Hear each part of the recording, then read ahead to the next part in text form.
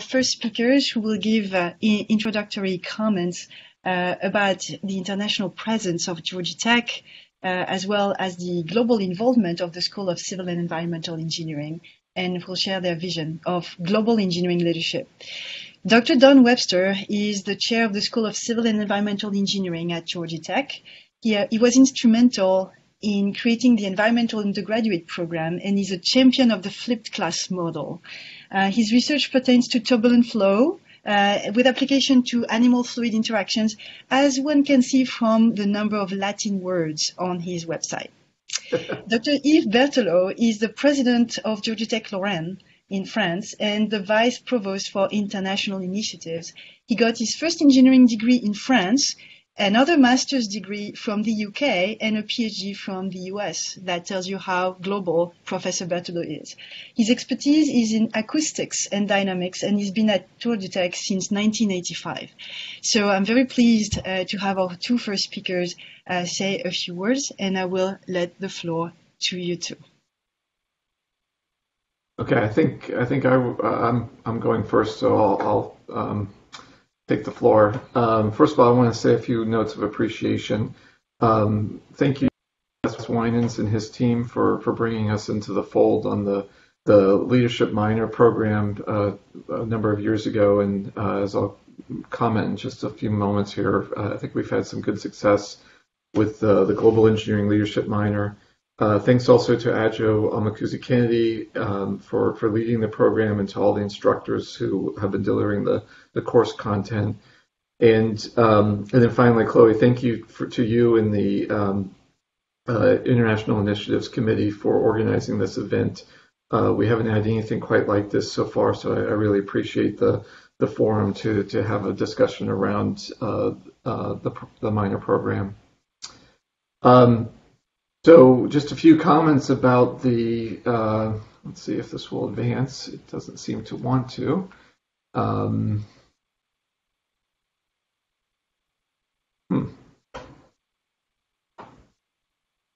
there we go. So just a few comments about the program itself. So as many of you know, the Global Engineering Leadership Minor is one of three leadership minor tracks at the Institute. And it's the one that really has the strongest engineering focus, as you can see on the slide. The School of Civil and Environmental Engineering has been the home of the program, but as Chloe noted, it's open to students in other programs. And I think as we go forward, there may be some opportunities for instructors in other programs to deliver content in very nicely to the suite of course options. The courses are really structured around fundamental principles of leadership, which is taught by Wes in the public policy school, and then also the global engineering leadership course itself, which Rudy Bonaparte and Lisa Rosenstein have been teaching. And the rest of the curriculum has some flexibility to it and really consists of the courses that are framed around the grand challenge concepts. But what's really important is that the courses really incorporate the leadership training as well as the global perspectives into the technical content. And there's some other aspects as well. The global practicum is a key piece to it, as well as the Hyatt lecture series, which I'm going to speak on in a moment. We have a couple new courses which are not formally part of this program quite yet, but have some adjacencies that may lend themselves to the program down the line. One is the infrastructure finance course that we piloted last spring, and the second is the innovations and entrepreneurship course that again we piloted last spring. So just a few highlights. The program itself is to develop engineers who lead and contribute effectively to addressing the global grand challenges and to other societal problems in domestic and international context, working effectively across cultures. And so that's a very comprehensive set of objectives, and you can see the specific goals that are listed below. develop leadership, problem-solving skills, intrapersonal competencies, systems thinking and analysis, and cross-cultural competencies. We've had very good engagement from my perspective in terms of the students that have been in the program. We've had anywhere from 150 to 200 students taking courses that are part of the GELM suite of optional courses each year. So that's quite a number of students that are moving through this suite of courses. We also have about 20 to 30 students who are formally enrolled in the minor program itself, and about 10 students graduate with the minor designation each year. And so I think that really speaks well to the vibrancy and the sustainability of the program. We also have been really fortunate in the program to have some dedicated funding to support students that are participating, and especially around the travel piece. And so there's dedicated endowments, the largest of which is the Mundy Travel Endowment that many students are able to use to support their travel, either in a course or separate from that. And the College of Engineering has been very supportive, as the Leadership and Education Development Office. So thank you to all those sources for the financial support. One example course is Carrie Watkins' course, which is Sustainable Transportation Abroad. You can see some of the highlights here. This course has taken a couple different formats. Most recently, Carrie has been leading students in a study abroad over spring break, where they're in an instructional setting in Atlanta for most of the semester, but have this trip to the Netherlands where they learn about multimodal transportation and sustainable practices on the ground in the Netherlands. And you can see the group here is having a really nice time during their studies. And I also just wanted to highlight the Hyatt Distinguished Leadership Speaker Series. This has really been a great success in the school. It is required for the students in the GELM program, but is open to all students. And each semester we have really great participation. You can see a few of the speakers shown here on the slide. Wayne Clough was our inaugural speaker back in 2015. And the most recent speaker was Stacy Sire, who spoke in September of this year. And our old friend Reggie DeRoche will be our speaker in the spring semester. And I, off the top of my head, forgot the date of that, but I'm sure someone else will remember and chime in with that information. But look for an announcement that for the Hyatt spring lecture. And as I said, Reggie will be returning to Georgia Tech to deliver that address.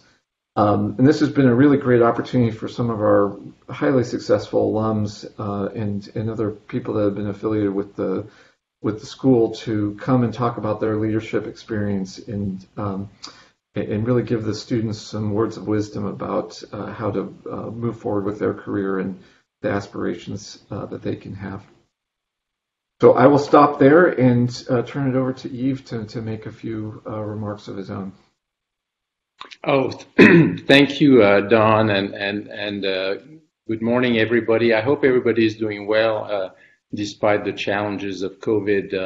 I really want to thank the organizers here, Chloe in particular, Adjo and Don and others. It's really a privilege for me, as the Vice Provost for International Initiatives, to be working with colleagues all across campus when I see the level of engagement that is really pervasive among not just the students, but the faculty, the staff. And this is particularly true in civil and environmental engineering. Very impressive sets of programs for globally engaged students. And as you saw just a couple of days ago, the new president, not so new, Dr. Cabrera released our final version of the strategic plan. And clearly we want to be, we are and want to be a globally focused institution, and having a school like civil and environmental engineering really energizing programs with this wonderful minor, the global engineering leadership minor, is really a privilege for me to sit back and watch all the good things happening I know firsthand, the impact that such programs can have on students. I was a student a long time ago, and I can tell you that my own journey, professional and personal journey, was really tremendously affected by global engagement opportunities and leadership opportunities.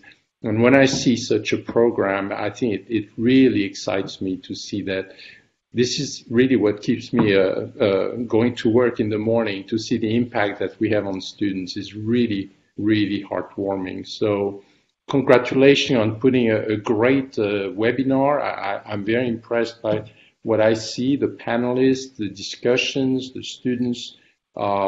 Again, thank you all for all you do for Georgia Tech, for the students. And I look forward to hearing more about it. I'll stay tuned. And again, thank you. And back to you, Chloe. Merci beaucoup, Yves. Thank you so much, Professor Berthelot. We'll now take a closer look to the leadership training offered in the GELM. In the following panel, 3 GELM instructors will talk about the leadership course components, the communication skill set that goes with it, as well as the integration between leadership and engineering. So again, if you have any question during the panel, feel free to post it in the chat and we will address the questions after the panels are done speaking. I already see some chat communications here. Adjo put the date of the next Hyatt lecture. So we have Dr. Rudy Bonaparte, who is the chairman and the senior principal at Geosyntec Consultants, which is a global leading geotechnical company, where he previously served as president and CEO for 20 years. Dr. Rudy Bonaparte was appointed professor of the practice at Georgia Tech in 2016. Dr. Lisa Rosenstein holds a PhD in English from Emory University. She created and directs the Charles Gearing Program in Engineering Communication, and she is recording is on. In teaching communication and leadership components of the GELM. She participated in the CE London course created by Dr. Lawrence Stewart. And Dr. Robert Simon holds a PhD in educational leadership, and he serves as an academic professional in the School of CEE. Before that, he served as a graduate academic advisor, a role for which he got an award for excellent service and leadership in 2016. He teaches in the GELM as well. So without further ado, panelists, the floor is yours. Well, thank you, Chloe, and I'm going to share my screen here.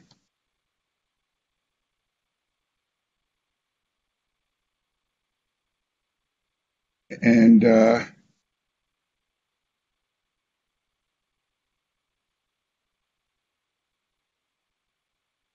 do you see the presentation?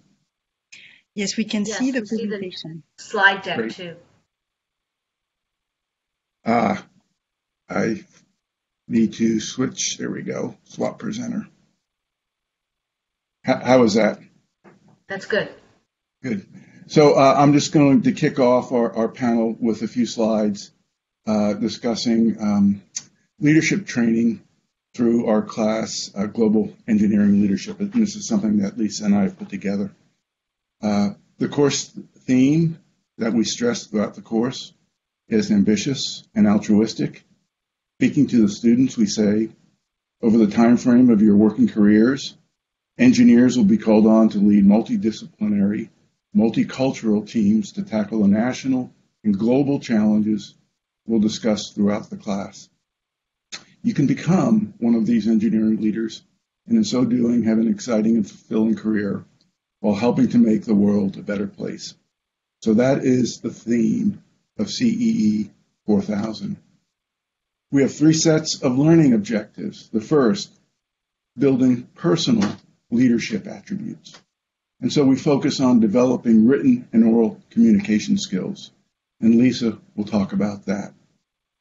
We focus on developing skills in team building, collaboration, and team leadership. We focus on skills in developing and understanding cross-culturalism in a professional context, and specifically in an engineering context. And finally, we focus on developing knowledge of engineering ethics and ethical behavior and what's expected of leaders in this regard.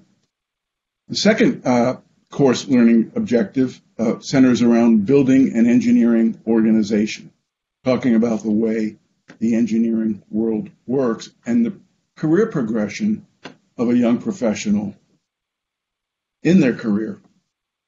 We mostly focus on private civil engineering and consulting firms. The reason for that is twofold. One, it's what I know best. And secondly, we know that about 2/3 of Georgia Tech civil and environmental engineering graduates will be going into that type of career path. But we also address other career paths, including government, construction, academic, institutional, and non-governmental organizations. In this context, we try to help the students understand and develop aptitude with respect to the market, financial, human, organizational, political, cultural, and competitive factors that go into creating and building an engineering organization. The third set of learning objectives relate to becoming a global engineering leader, and it has a global focus. So we work towards developing an understanding of global engineering grand challenges, both the NAE grand challenges and others, and the role that CEs can play in addressing these. We work towards developing capability in the students to evaluate, understand, and relate to people in different cultures. We try to help the students understand the framework for effective cross-cultural relationships. And the backbone for doing that is the book, The Culture Map by Erin Meyer. And we have a specific activity to help the student build these skills, and that is evaluating the viability of a CEE organization in an international city in terms of opportunities, markets, business and legal factors, cultural and social factors, and risk factors. And this is a major team project, as we'll see in 2 slides. To wrap up my initial comments, this is one of 2 slides showing the syllabus for the course. Highlighted in yellow are the core lectures that we have throughout the class. In green, student assignments. Here you see a grand challenges essay and a strategic plan analysis. The students actually need to analyze the strategic plan of an organization. And then in blue, the major team assignments. The first assignment, shown on this slide, involves developing a business plan for a domestic engineering and consulting company, a real company, a real business plan. And that's presented to us in midterm presentation by the team. So it's a team presentation. This is the second half of the syllabus, and I'll just point out the 2 team activities. One is a team presentation on an engineering ethics case study, and the second is a major team project, the major team project that involves international expansion. We asked the students to take their business plan for their domestic company and evaluate the viability of taking that business to an international location, and then making a go, no-go recommendation to the board of directors, which is Lisa and I, on whether we should expand internationally. And this involves both the team presentation and a final team report.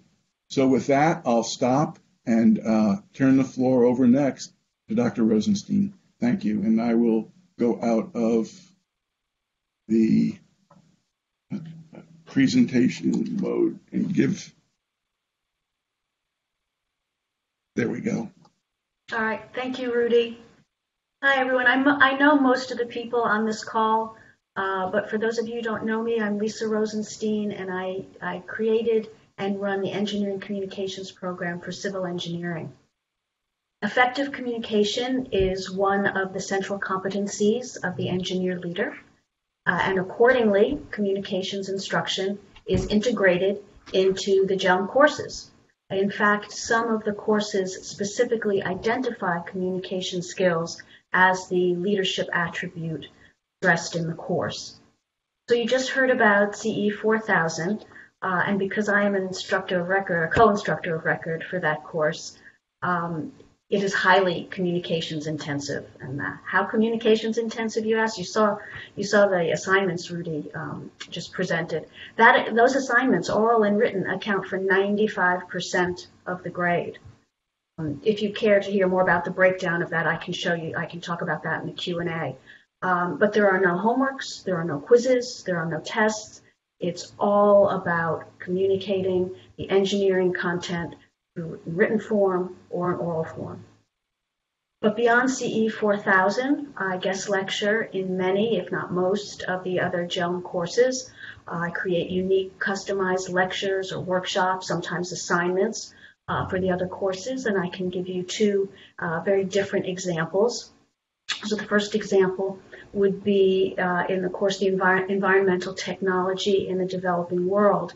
In this course, the student's final project requires them to present their quantitative data, their research results, to a non-technical audience, to governmental and political entities. So I was asked to come in and create a customized lecture for the students that combined both non-technical communication skills and data display. So it was not enough for the students just to know data display, which we teach them in CE 3000, but how do you display data for a non-technical audience? What works for them? What kinds of displays are appropriate for a non-technical audience? So that was a very customized lecture for that specific course.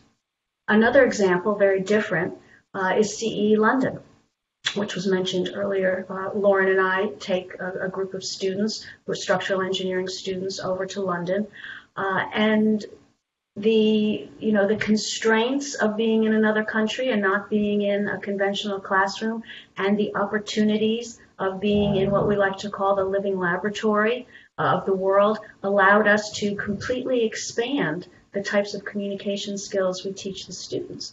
So in terms of writing, they're not writing regular reports or standard engineering reports or papers. We have them write an engineering blog in the form in which they can demonstrate their competencies in structural engineering. So for those of you who are thinking, oh, blog, they're just writing, oh, this was cool. It was a highly rigorous document that they could comment on each other's works, and you end up with this beautiful artifact at the end of the semester with photographs and comments and again, high quality engineering content. And for the oral communication, Lauren and I were very clear that we were not traveling across the ocean to do standard PowerPoint presentations that we could have done in any Atlanta classroom. And so we expanded the skill set to include oral presentations out in the open. The students were giving tours of historic structures out on the streets, on the bridges that they were discussing, with traffic going by, with tourists stopping and listening. And it required the students to really expand their ability to speak in public, really public, and to come up with creative ways to give their audience information. They asked us to download information onto our phones. They brought iPads with them. So it was very creative, very useful, and gave them the skill set to perhaps lead lab tours in the future.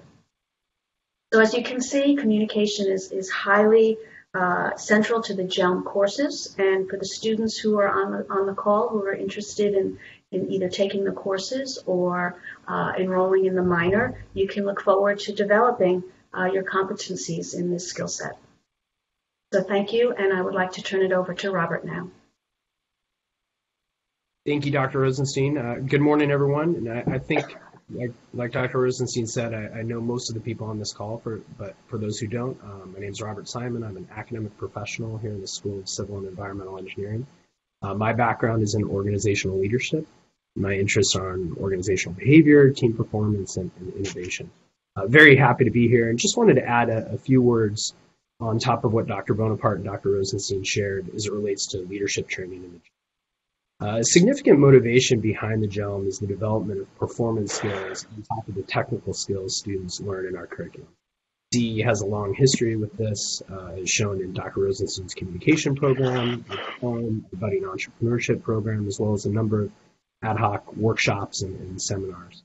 Our goal in developing engineer leaders is to produce graduates that possess superior technical and performance skills, both of which are critical to their success as a practicing engineer and essential to them becoming a leader. Beyond the Cornerstone 4000 course, which, as Dr. Bonaparte showed, is really more of a comprehensive overview of leadership in an engineering context, we've approached some of the other courses in a different way. We've designed several modules, kind of like Dr. Rosenstein was saying, that we embed into existing GELM courses. This allows the existing course to continue to focus on the technical side, developing those engineering problem-solving skills and conceptual skills, while also folding in performance modules that help students develop their knowledge and application of leadership principles and interpersonal skills. More specifically, our modules include team effectiveness, conflict management, communication, like Dr. Rosenstein mentioned, and in each one, we modify the module to fit with the existing course. For example, in courses where there are team projects, such as origami engineering this fall semester, we introduced a team formation and effectiveness workshop early in the semester as students begin working on their project and forming teams. And then later in the semester, we'll return with modules on communications and conflict management, which are more appropriately timed for students once they've engaged in their project for a little while. Each module, we bring in leadership theories and constructs that provide a leadership lens to the students' work. Additionally, we've seen that it really helps students to be able to learn these skills in the right applied context. Our embedded module approach allows us to customize topically our workshops, and it really helps when students can immediately turn around and apply those skills in the same course. Most of our workshops, even the virtual ones these days, we try to have in-class activities centered around the work the teams are currently doing. Regardless of a student's career path, they will almost certainly work on teams, and they will work with people. Even lighthouse keepers interact with others occasionally. Collaboration in general has increased greatly over the past 2 decades, and one's ability to communicate, collaborate, understand varying perspectives, manage various types of conflict, and be an authentic contributor to their teams and their organizations will have a significant impact on their career. Furthermore, many of the requirements for team effectiveness, for example, listening, authenticity, building trust, creating meaning, among others, are also characteristics of effective leadership. Developing these traits is the purpose of the GELM. So for those students in the audience today interested in developing those skills alongside your undergraduate program, I would strongly encourage you to consider the GELM and its courses. Thank you. Thanks to all of our 3 panelists. Ashley is telling me that we have a few questions in the chat box. So Ashley, would you like to read them aloud and see how our panelists can address them? We actually don't have any questions yet in the chat box, but I would encourage any students who do have questions to please enter a question in the chat, and we can answer them now, or our panelists will continue to answer them as we move forward with the webinar. All right. Let me pause for 1 minute and see if we have any questions before we move on to the next panel. While we're pausing, I'm going to introduce myself, which I realize I totally forgot to do. My name is Chloe Arson. I'm an associate professor in geosystems in the school, and I'm chairing the Committee for International Initiatives.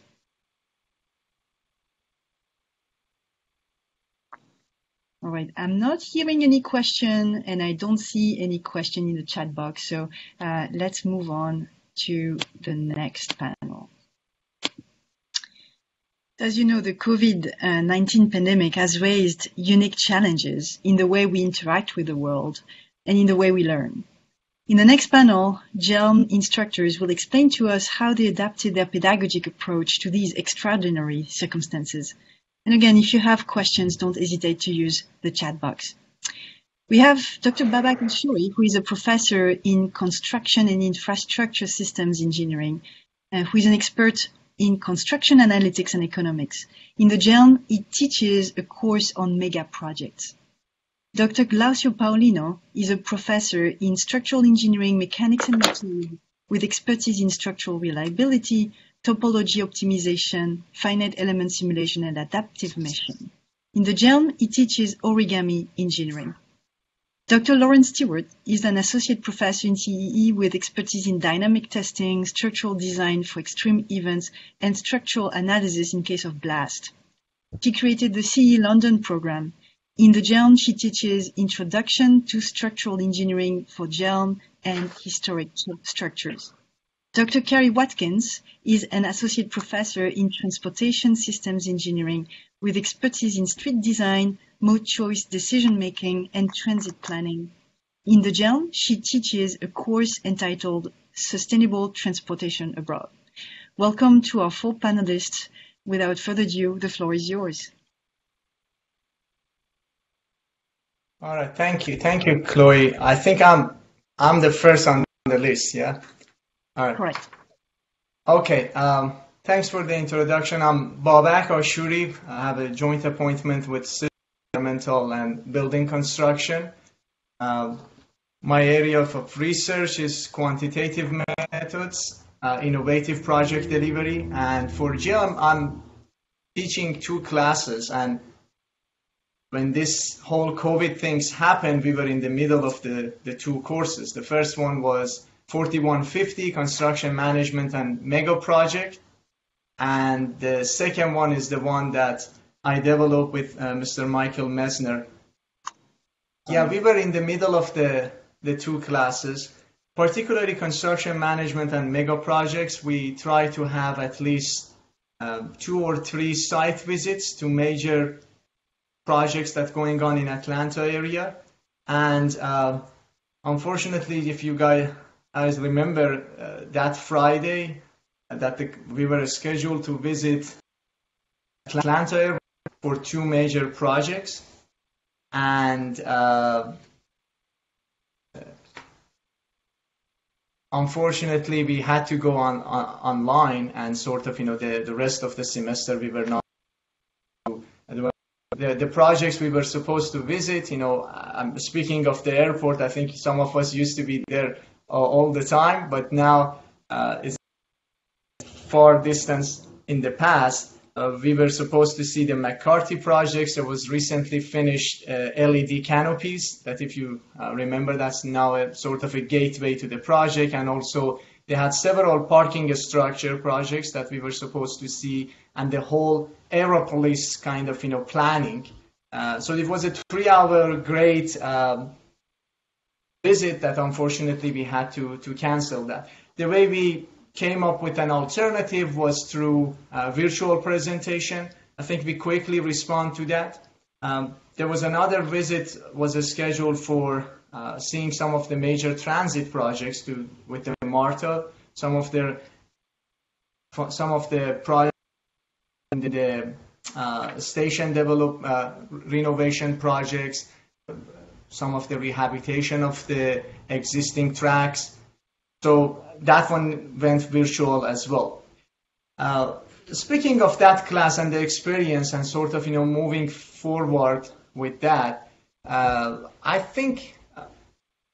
So what I was trying to say, we will be able to do more of a virtual sessions because the industry cope with the new as far as the virtual design and construction for partnering sessions, for collaborative design development, as well as even construction walkthrough in the job site and inspection and all of those other things. So one of the challenges was for the student group to finish their projects.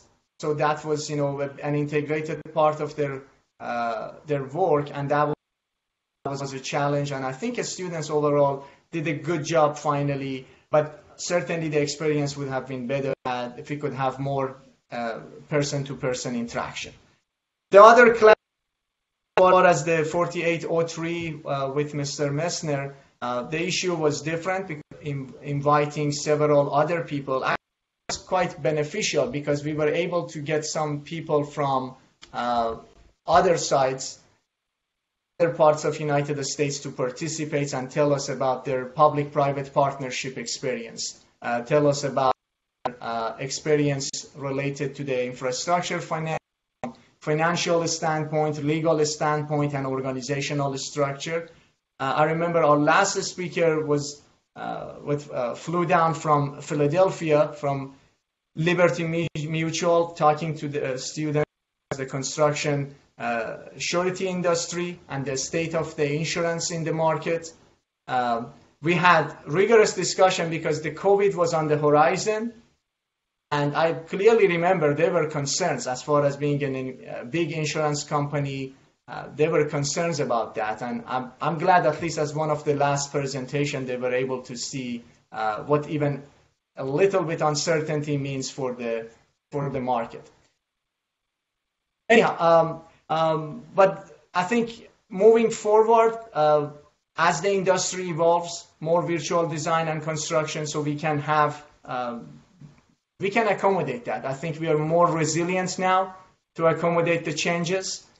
And we learned on both classes that we need to, the students also are tasked for a great challenge of working together in a virtual team, make that virtual teaming. I think the GEM, one of the things we can emphasize on that moving forward, in my humble opinion, is to help them in a virtual team. Like if you really don't know the other person working somewhere else around the world, how you can have effective communication established and move forward. Again, that's all about. Sorry if I had some kind of issues at home, but I'll be happy to answer any questions. Thanks again for the opportunity. Thank you, Babak. So we'll turn the floor to Glacio. Okay, thanks, Chloe. I will share the screen.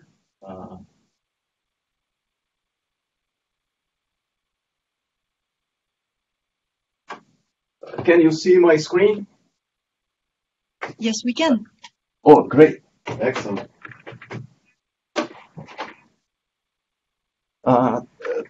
Thank you. I am very glad to participate in the GELM meeting today. And in this part of the section here, we are supposed to share our experience during the COVID, and I'll tell you my personal perspective on this, especially what we have been doing during the semester. I will concentrate in this class that we are teaching the origami engineering that is part of the GELM, and is one of the classes that Don Webster showed in the beginning of his presentation. And this class has a final project, and here you can see, if you can see the pointer, you can see one of the teams that work on the project. For example, here you can see Tia, Tegan, and Olivia from left to right. Tia is at the left, then Tegan, then Olivia at the right-hand side. And they took the class last year, and what they noticed is that when you plant a plant and you put it in a container or in a vase, then the plant grows, but the container doesn't. And then they had an idea to do a container that would grow with the plant. In the beginning, I did not like the idea very much, but then they proved me wrong, and they were very happy about that, by the way. And they did a fantastic project, and now they are trying to improve it and do a patent and commercialize the ideas. They continue to work on the project. So the project is a major component of the class, and I will elaborate a little bit more on it. This is our youngest student in the class, Evans, and he did a project on origami-inspired collapsible shipping containers. His idea is that the shipping containers that you see, they are so huge, they occupy space, and a lot of the times they are not used. Then he developed a technique to fold and flatten and reduce the space that those containers take when they are not utilized. And the class, I think, relates very much to the first word of GELM, global, in the sense that it has tremendous diversity, including intellectual diversity. For example, last year we had 42 students from 5 colleges, and here is the breakdown of all the students and all the colleges. We had the students from College of Engineering, College of Design, College of Computing, College of Science, and the College of Liberal Arts. And The In this class, we try to capitalize on this diversity, and as I indicated, we have a project, and in general, we require that the students be from diverse background, different departments, different interests, different knowledge, and so on. And we need help to do that. And I am very grateful to Robert. He helped us this time to help the students to assemble their teams in the right way, how to manage the team, the health of the team. This is a lecture that he gave on October 8th. And I really appreciate the wonderful work that he did, because during the pandemic, for example, this year we have less students than last year, and the interaction is among the students, the faculty, the TAs, the team is always a challenge because of the COVID, and Robert did a wonderful job to help them to interact in a very effective way, even when they are online or when they cannot meet physically. And this was very, very helpful. And we are going to have the final project presentation early in December. Another aspect of the class is the international component. In a previous year, we took the students to Japan, and that was a great experience from many different points of view. And Japan is the birthplace of origami, and the students really had a terrific experience. And this will connect with the committee that is led by Chloe on the international activities, and one of the sessions that we are going to have in a few minutes. And finally, because the COVID is so challenging, what we try to do in the class is to communicate in a way that we can really reach the students. And then we have a Twitter and an Instagram account, and then anything interesting that happens in the class, we immediately publish there, and the students respond, interact, and that is a way that we found was very effective to keep in touch with the students and really communicate with them.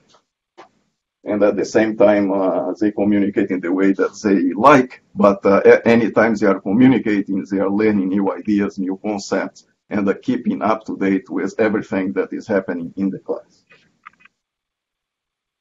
So finally, this is the last slide. There was a student in the class that wrote a book about the class. I had no participation on that, and did a very nice book, very well illustrated on the class, The Art, the Future. And this is available on the website. If you are interested, you can search some of these keywords, and you can find it there. So I am looking forward to the next semester. Finally, one comment I would like to make is that in the beginning of this semester, when we had to teach in the hybrid mode, then I was very tense teaching the in-person class, and the students also were very tense in the beginning. We didn't know very much what to do, how to act, but everybody was extremely cooperative, and that is wonderful. The students are wonderful, and they were very, very helpful. And then as time went by, then we learned better how to be in the environment, how to observe the social distance, how to protect each other, how to communicate in ways that we are safe and everybody around us are safe. And now toward the end of the course, I feel that we feel much more comfortable, and that was a learning experience for everybody. I learn a lot, the TAs learn a lot, and the students learn a lot. And then we understood each other as the semester went. As I said in the beginning, all of us were looking at each other in very strange ways, but at the end, and now, for example, we feel very comfortable with each other, and we know how to interact, and the class is going quite well. Thank you very much. Thank you, Glacio. Let's hear Lauren Stewart's words of wisdom. Thanks, Chloe. Hi, everyone. I'm Lauren Stewart, and I run the CE London program. And I think the good news for CE London is that we're still hopeful that we'll get to travel in the summer. So the program this year will look a little bit different than it has in previous years, and all the changes that are made are geared toward giving us the best fighting chance to actually get to travel this summer. So the main difference that you'll see coming up for CE London is that in previous years we traveled in May at the beginning of summer. This year, so this coming summer, we're planning on offering Introduction to Structures in the late summer session this time with travel in August. So we're hoping that pushing out the travel until August will give us a good fighting chance to actually be able to travel with students. So I know a lot of students have been emailing me asking me if we're going to be traveling. We're hopeful that we will, and that's the main change that you'll see. And because of that traveling in August, another difference is that we will be doing the class kind of in a more standard Atlanta-based class, and then the entire trip portion will be after. So a bit of a change, a bit of a structural change. That change also allows us to be a bit more flexible if all of a sudden we can't travel, that because it's at the end, hopefully it won't affect as much. So you'll see a lot of differences just from the structure and the logistics portion, but know that they were all put in place to give us the best chance of actually traveling this summer. So some of the things that you can expect on the trip portion, we're planning on doing most of the same activities that we did before, just in a more condensed fashion at the end. We're planning on still going to St. Paul's Cathedral to reinforce our learning on domes. We're planning on still going to Scotland to go to the Firth of Forth and do a boat tour that looks at the 3 bridges, the suspension, the truss, and the cable stay. Plan on looking at the skyscrapers around London and talking about load paths and wind loading. And then we plan on still integrating all of the same cultural activities, the theater, which I know is Lisa's favorite. Occasionally we take students to sporting events, so depending on how COVID plans out, we'll pick and choose what cultural activities, but you should expect the same activities and the same reinforcement of the technical concepts, just in a slightly more condensed fashion at the end. And so we've applied for final institute approval to get this going, and I would expect that in the next probably about a month, you'll start to see more marketing towards how you should apply once we get all the final approvals. And you can reach out or ask in the chat any more questions. But again, fingers crossed that hopefully the impact on the next CE London will be minor and that we'll still get to travel. So please let me know if you have any questions. I think I just got a question about applications. So yeah, so we can't accept applications until the institute approves it. So you should, in the next month or so, start seeing marketing towards when we're going to start taking applications. But I can't confirm anything until we get the final sign off, but that's the plan. Thank you, Lauren. So now we will turn the floor to Carrie. Thank you. I'm going to go ahead. Oh my goodness. Okay, there we go. I'm going to go ahead and share my screen. All right, can you see that okay? Okay. So my name is Carrie Watkins. I am the person who teaches 4660 Sustainable Transport Abroad, which Dr. Webster already brought up. So this has been a class that's been taught a number of times already. And the topic that we've used in the past is the Netherlands, and we've focused on their cycling and to a certain extent their transit and train infrastructure, but a large focus on cycling infrastructure there as an example of how different cultures have really changed their transportation system from the model that we use here in the U.S. The course is taught in the spring. Fortunately for me, it's taught on alternate years, and so I was not faced with some of the chaos and other things that occurred this past spring as COVID was first hitting us. And I was also fortunate in that I got some early wind about what was going to happen with spring break, this is an embedded study abroad course. So we typically are on campus doing all of our prep work and doing all our design work after the trip, but we use spring break to travel. And I knew that regardless of what happens with COVID in the spring, we weren't going to have a spring break, which meant that I immediately pivoted to how do we do this class well at Georgia Tech. So that's what I'm going to talk about right now, is not sort of lessons learned, but how I'm pivoting to make a GELM study abroad course still available on campus this coming spring, despite the lack of travel. So let me advance. So what 4660 is about sustainable transport abroad. We look at the planning, the design, the operations of transportation systems. We do this in countries known abroad for more sustainable multimodal approaches. And our focus thus far has been on the Netherlands. The reason is that cycling and transit usage in the Netherlands is much, much higher than pretty much any other country in the world. And it's prevalent among all ages, all levels of comfort with cycling.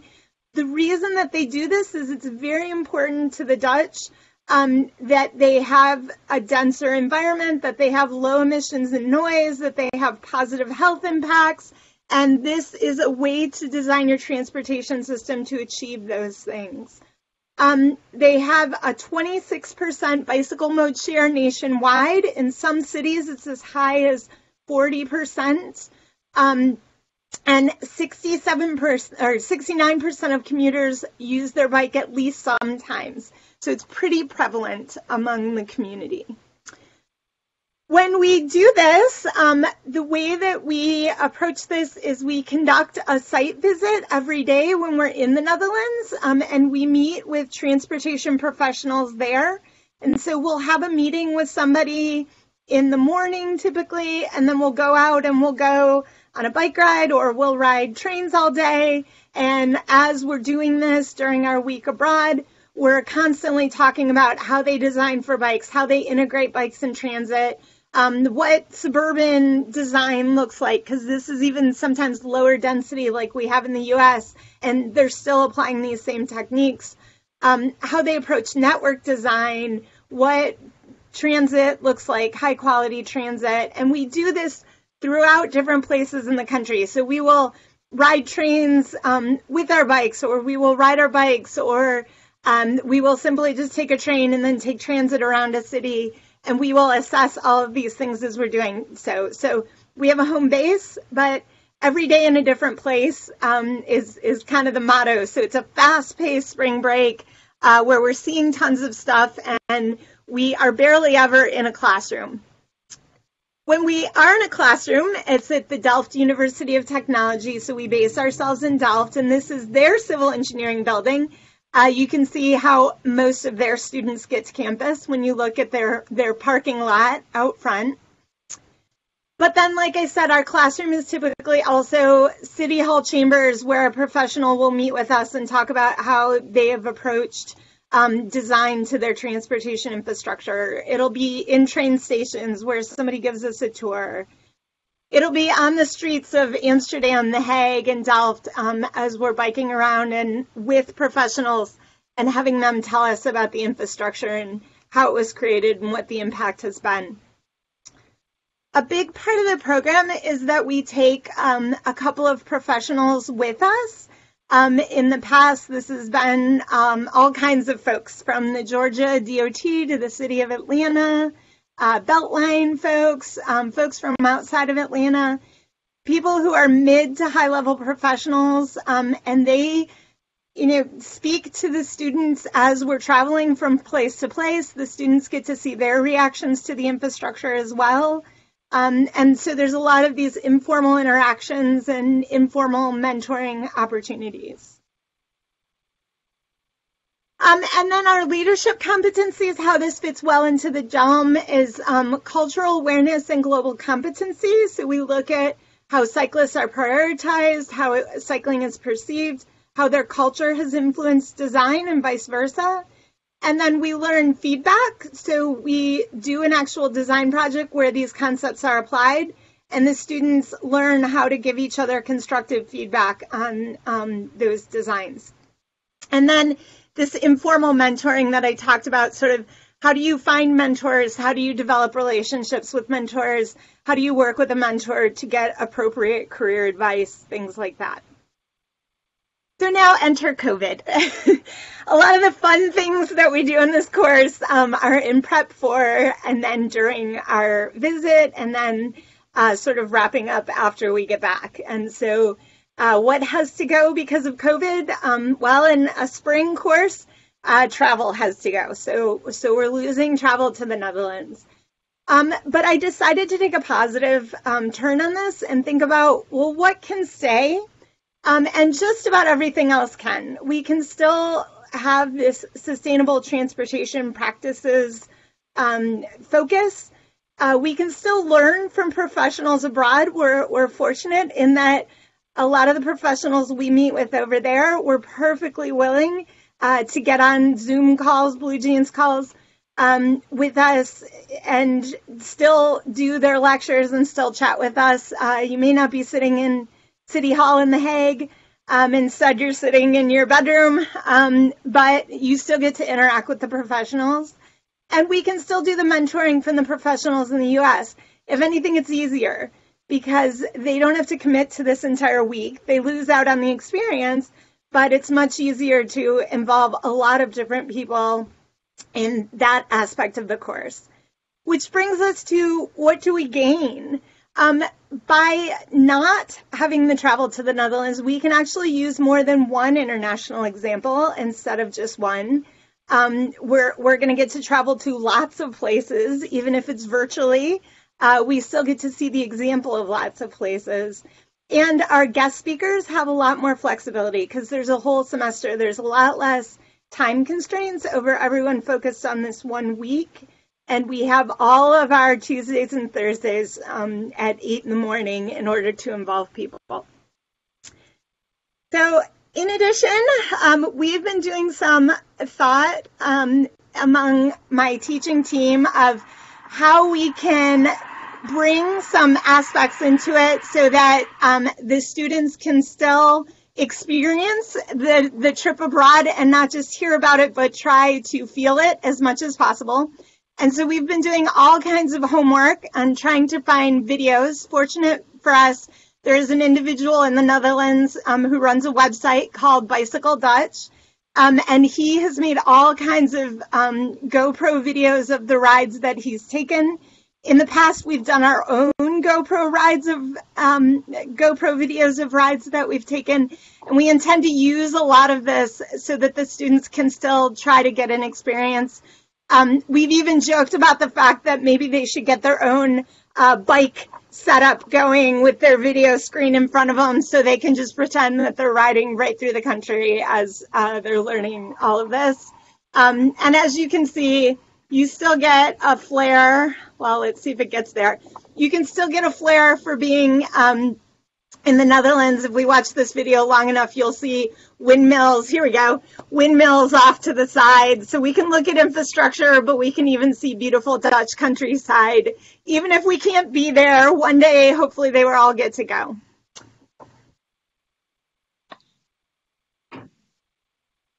In addition, though, like I said, we don't just get the example of the Netherlands. The constraint you have when you only get a week is it's really hard to go to more than one country. But when we have a whole semester, we get to bring in the Netherlands 1 week and then Japan the next. So this is a video that I myself took on a different study abroad trip when we traveled to Japan. And so we can show videos from all kinds of places. We can pull in things that lots of different people have done.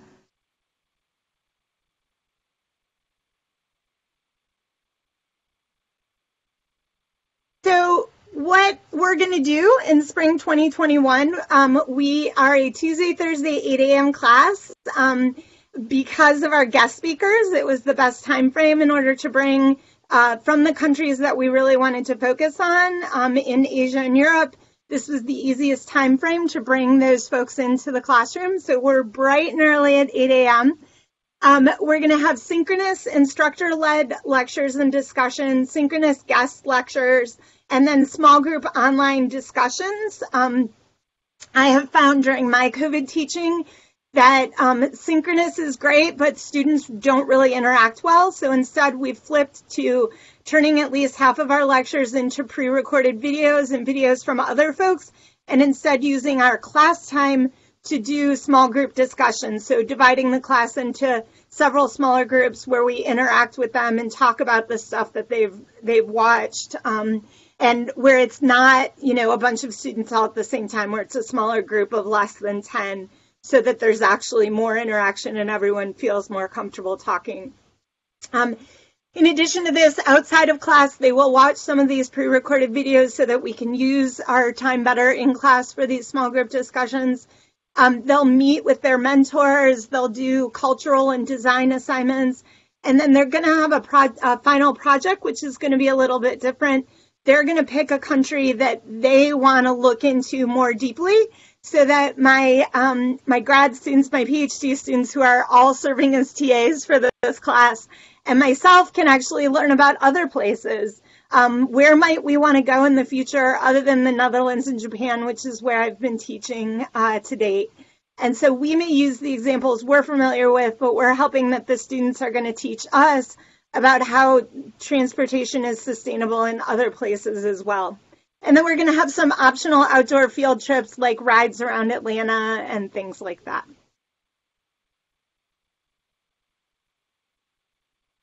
So trying to figure out how I unshare.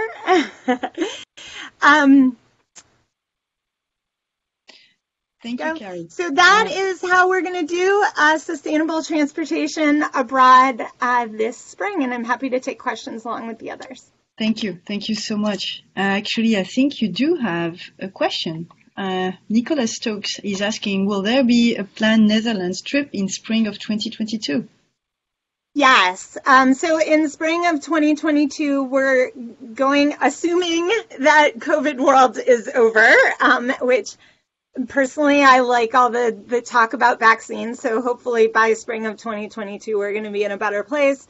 And the plan for spring of 2022 is to definitely be in the Netherlands. And we may actually do the Netherlands and Denmark if I can figure out how to squeeze them both into a week. Wonderful. Thank you. I do not see any more questions in the chat box, but you still have a few seconds to do so. I see that we're a little bit tight in schedule, so perhaps, Emily, you can launch the intermission video, and if questions come up after the intermission, we can take them then. Emily, are you here?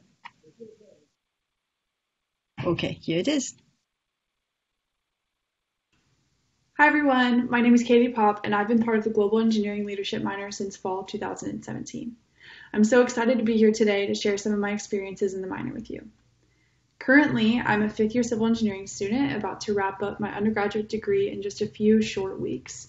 I'll actually be staying on campus to pursue a master's in the civil engineering department in transportation systems engineering. The fact that I chose to pursue a master's and in the specific track that I chose was hugely influenced by my global experiences in the minor. So why did I first join the minor? Initially, I chose to join the minor because of a combination of interests. I've always been infatuated by the idea of eventually working and living in a new country, and I really felt that integrating an internship or a global experience into my undergraduate career would really give me that trial run of what that would be like once I start my career. And also, I absolutely love traveling and pursuing new adventures. So with the amount of support from the College of Engineering, not just in terms of the courses for the minor, but also financial support, I really felt like my dream of becoming a globetrotter would truly be possible. And in terms of some of my favorite experiences that hopefully will convince you to also join the minor, I could really go on and on about some of the incredible experiences I've had in the minor, not just the travel components, but also many of the Atlanta-based courses as well. I do have to say that my capstone experiences traveling and living as an exchange student in Southeast Asia at the National University of Singapore was, to put it frankly, life-changing.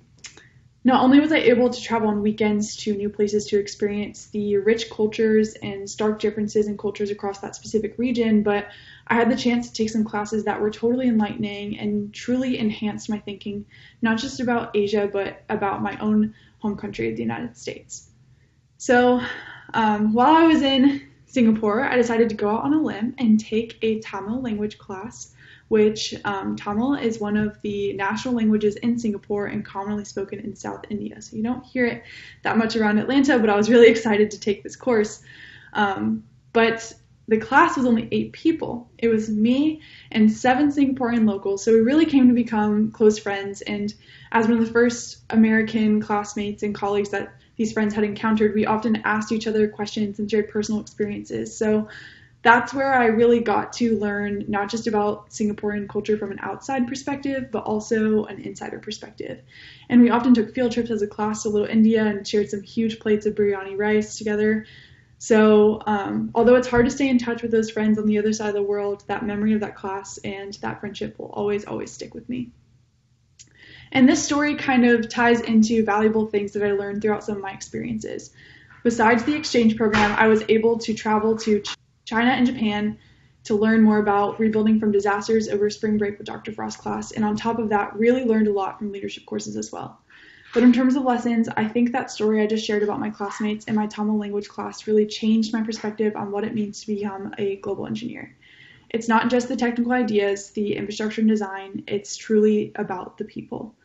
Global engineers, you can build and design all you want, anywhere you want, of course with limitations and obstacles, but it's the users of that infrastructure that matter the most, and it's the services that these built structures provide. It's the specific community, the cultures that grow into the infrastructure, that integrate it into their lifestyles and use it on a daily basis, and that's what's most important. Not only how to engage in new technical ideas, but engage the people and learn from them to build infrastructure that lasts and support their specific needs and skills. And tying this back into my career, throughout my experiences and additional studies and other classes through civil engineering, I'm really fascinated by the role transportation plays in connecting people to each other and key services that help communities thrive. And I'm not just talking about cars, no. I'm talking about the entire range, something we don't often think about in terms of mobility, just from an American perspective, whether it's a phenomenal airport in Singapore, a bullet train system in Japan, trolleys in Australia, mopeds in Saigon, or rickshaws in Indonesia. Mobility is fascinating because it really connects people to their communities. And so here I am, about to embark on a whole new adventure in grad school, but this global perspective really has opened my eyes to the importance of transportation planning and systems as a whole. So not only am I pursuing something very important on a global scale, but also something I'm very passionate about.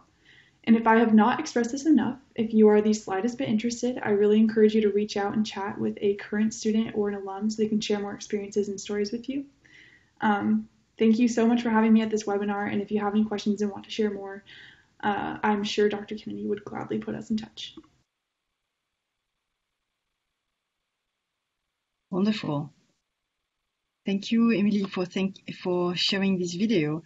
I propose that with this transition, we switch to our GELM student and alumni panels. We'll start the session with additional videos prepared by 4 GEM students and alumni. One of them is from Diana Chumak, Water Resources Engineer in Gresham Smith and Partners in Atlanta. One is by Sarah Lowry, BS in Environmental Engineering 2020. One is by Ben Weishar, currently an engineer at Rogers Consulting in Washington, D.C. And another one is from Solum Obuchekwa, a graduate student in Earth Environmental Engineering at Columbia University. So, Emily, please start the videos whenever you're ready.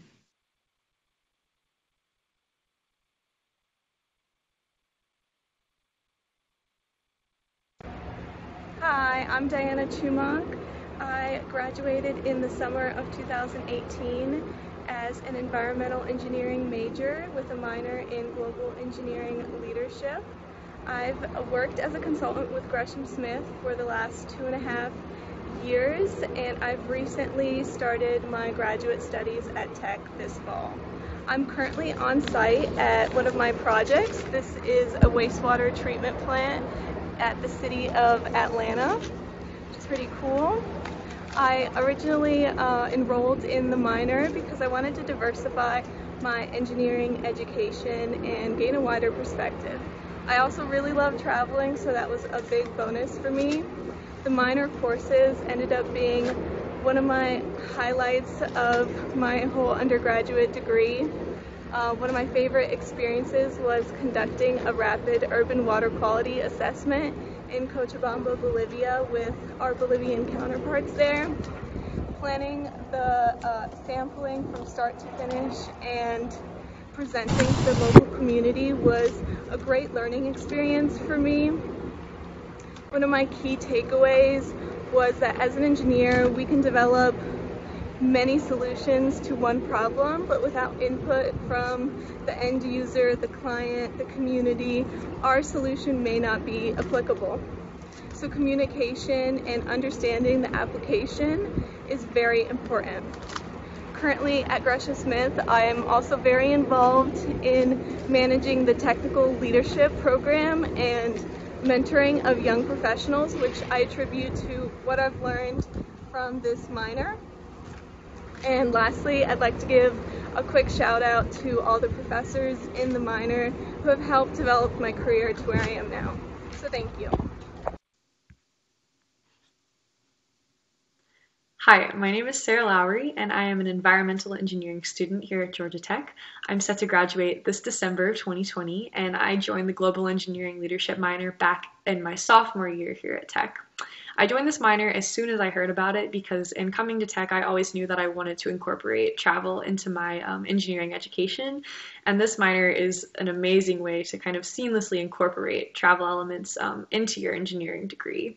I also knew that I wanted to get leadership and communication skills while getting my engineering degree, and that's not something that you could necessarily get with just an engineering major, so that's why I selected this minor in particular. My favorite experience out of this minor was definitely the global practicum. For my practicum, I did an exchange program with the University of New South Wales, which is in Sydney, Australia, and I was able to take engineering courses over there for a semester. My favorite part in this was, as an environmental engineer, learning about the differing policies and regulations between Australia and the United States, and then figuring out how engineers responded to those changes in their practices. Also, all of the classes that I took for this minor were my absolute favorite classes that I took at Georgia Tech over my 4.5 years here. In particular, I really enjoyed CEE 4350, which is Environmental Technology in the Developing World. And I actually got the chance to travel to Bolivia for spring break, where we got to enact an original research plan, and we spent the entire semester developing research questions and methods, and then we actually got to go to Bolivia and do the field work and collect the data. And that introduced me to the field of water, sanitation, and hygiene and environmental engineering, which has had a huge impact on my career. Some of the most significant things that I've learned from this minor are, number one, how important cross-cultural communication is in today's society. I think as an environmental engineering major, the field is incredibly interdisciplinary, and it's also incredibly globalized, so it's really important to have cross-cultural communication skills when you're working every day in the field or in diverse project teams, so that's been huge to have. And then also the concept of coming up with a project idea and carrying it out and completing that project has been huge, and that's really been enforced in this minor. I've been able to practice that skill a lot.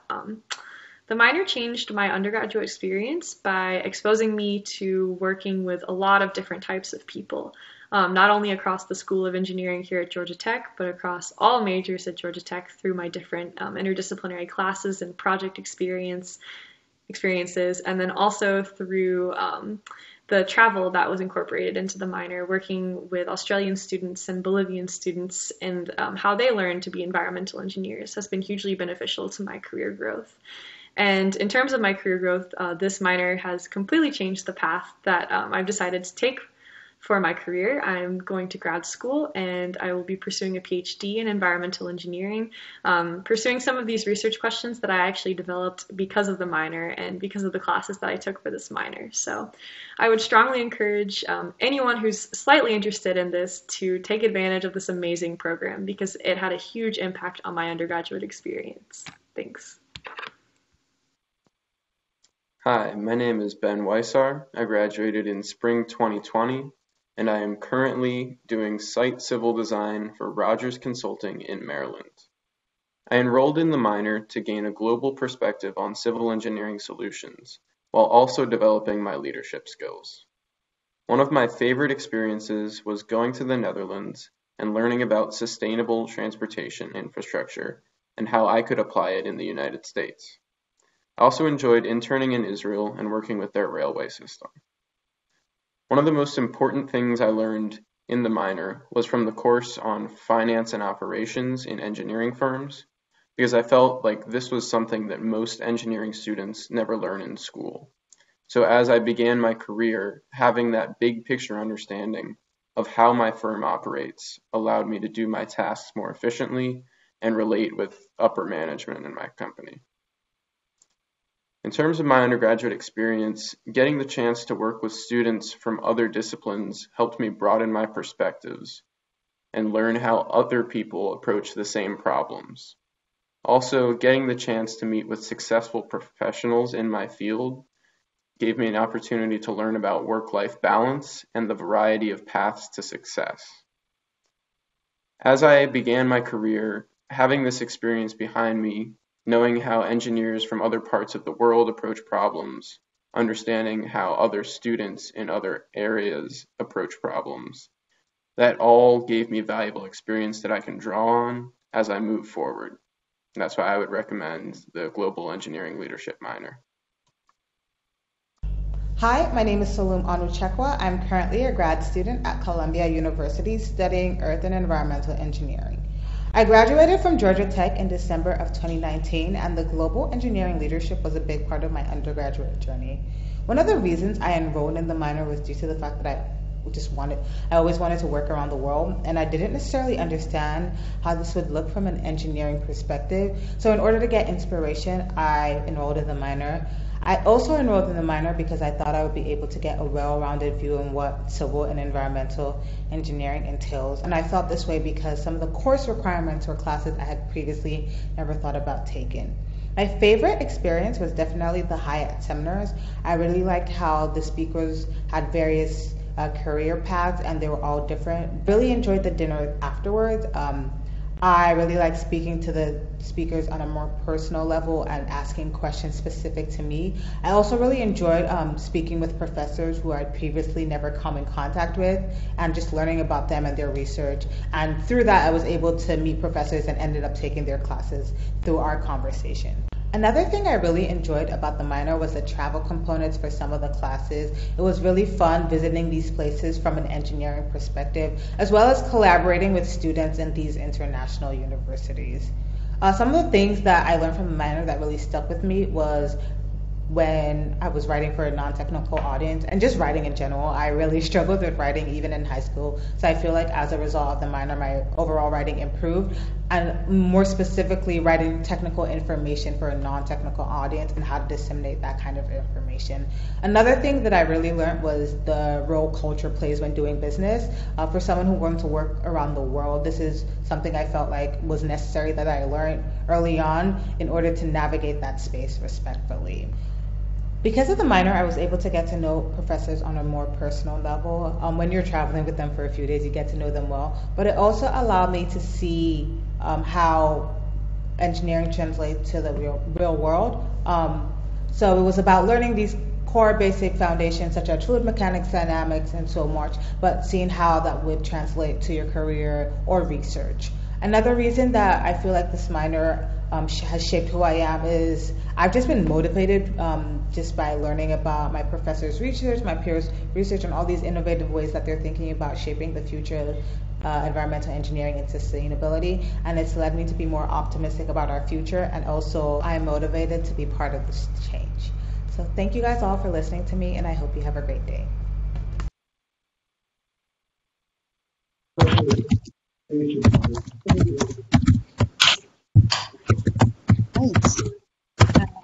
Somebody's not muted. Myron, I think you're not muted. Can you please mute yourself? All right. So now we are about to get ready for our live panel. We have two students slash alumni with us today. Nabila Kanam, a health systems engineer at MITRE. I don't know if you say MITRE or MITRE, so you'll clarify that for us.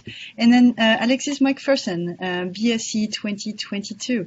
So please join us to the floor now, and we'll be very curious to hear your experiences.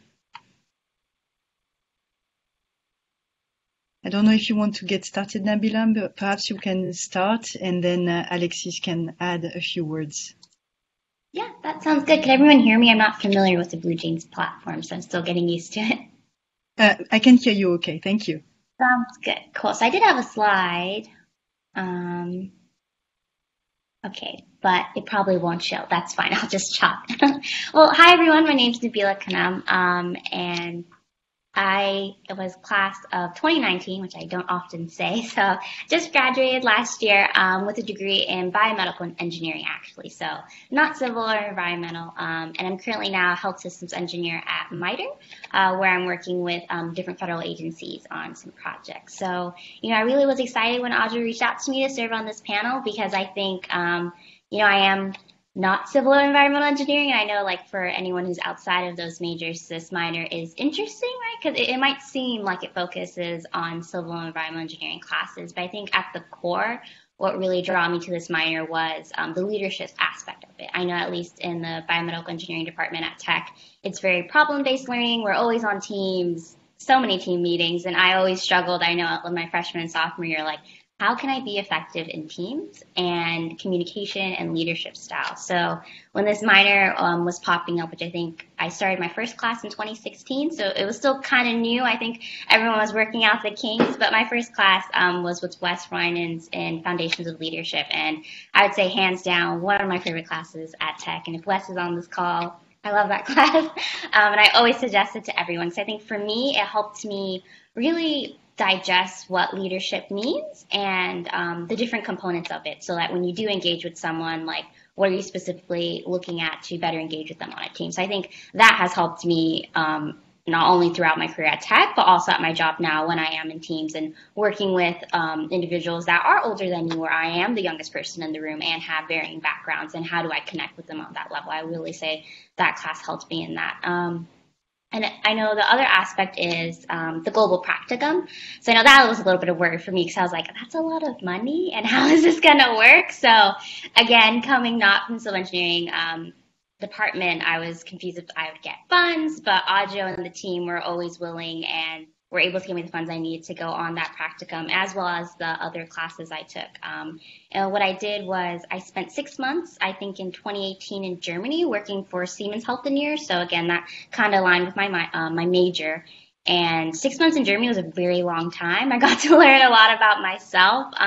But that internship, again, I was really using a lot of the techniques I used in the minor.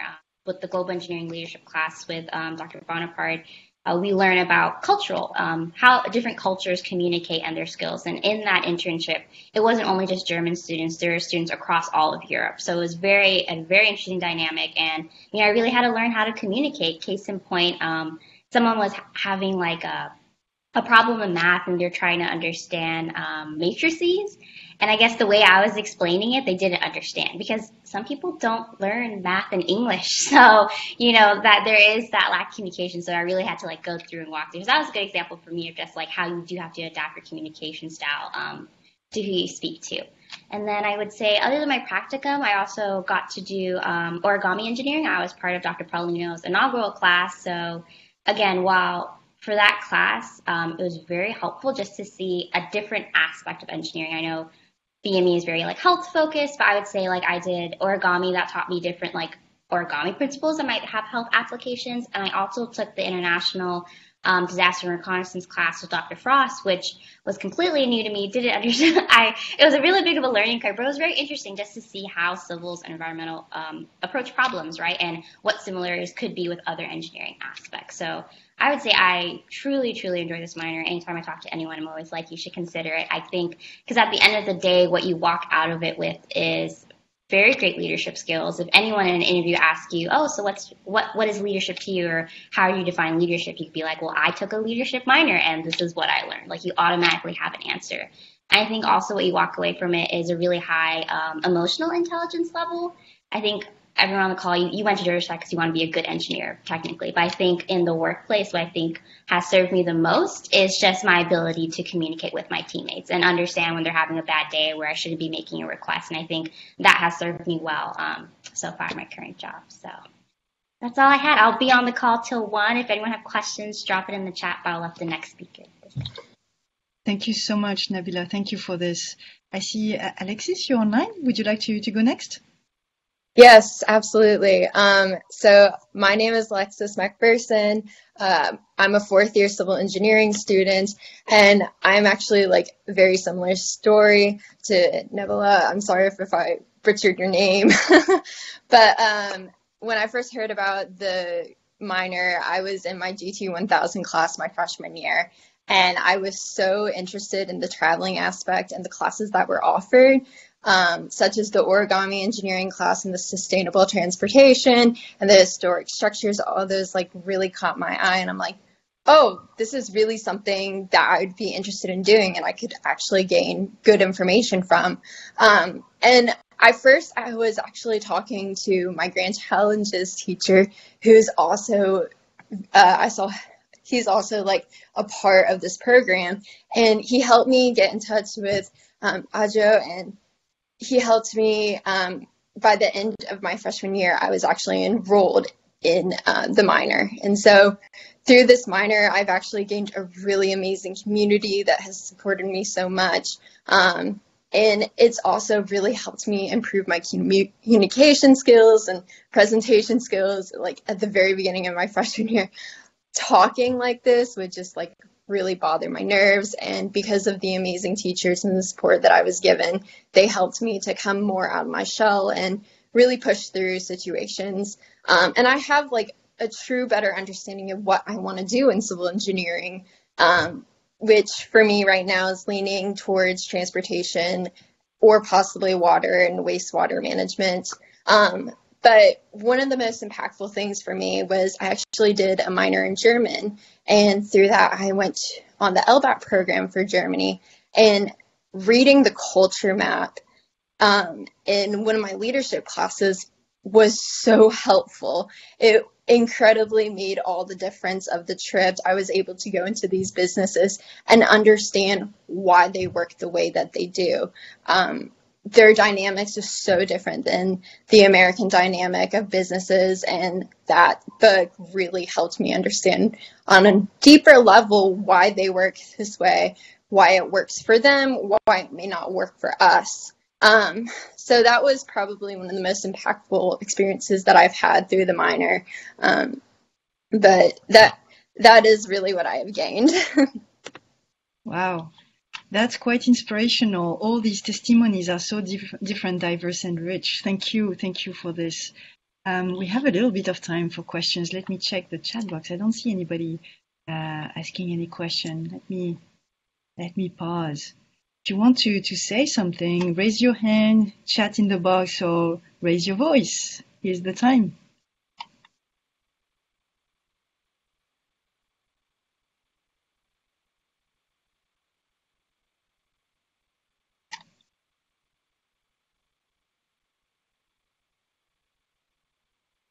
All right. I'm not seeing anything or hearing anything.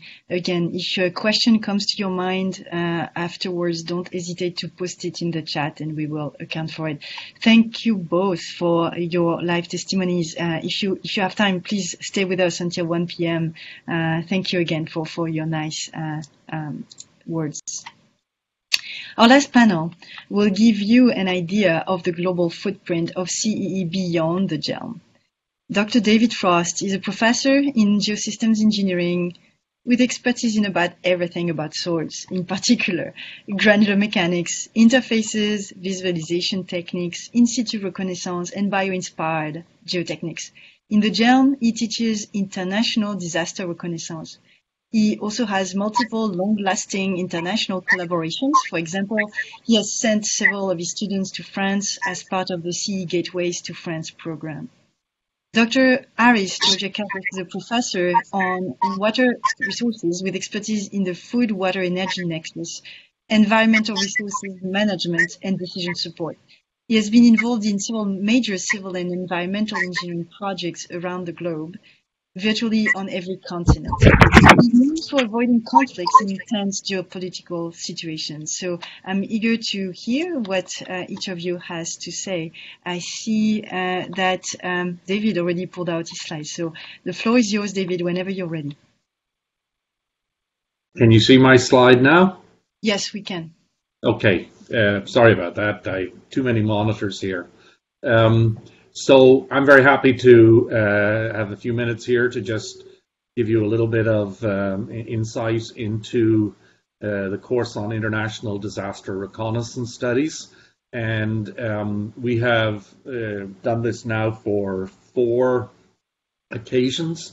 Unfortunately, the most recent one in spring of 2020, we had to initially cancel the Chinese portion and then reworked everything just to go to Japan. And then we had to cancel that as well because of COVID. So, but the previous times we did trips to both China and Japan.